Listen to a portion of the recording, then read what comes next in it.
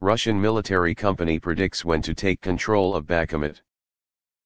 Russian forces are likely to take control of Bakhmut around March or April, Yevgeny Prigozhin, head of the Russian military company Wagner, said in an interview. According to Prigozhin, it is difficult to predict the specific time because Kiev is continuing to receive military aid from Western countries. He added that the transfer of Western military equipment, such as the German-made Leopard main battle tank, could be a key element in the campaign.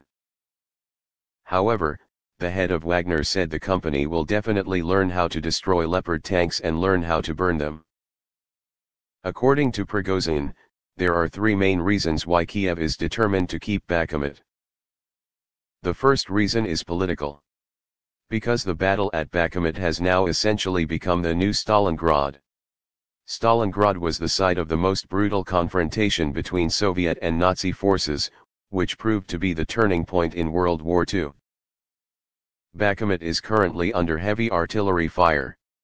In Popasnaya, if you put out your hand, within 30 to 40 seconds you will get bullets, Prigozhin described. He added that in Bakhmut, the intensity of artillery activity was 2 to 3 times higher. The opponent spares no ammunition, and neither should we. The second reason is strategic, as Bakhmut is part of Ukraine's 70 km defense line created after Kiev sparked fighting in the Donbass in 2014. It is a logistics and transportation hub for military operations, Prigozhin said. The third reason is soldier morale.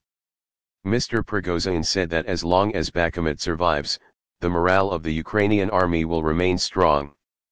The Kiev forces were generally still in good spirits, so it was unlikely that they would lose their morale and run away.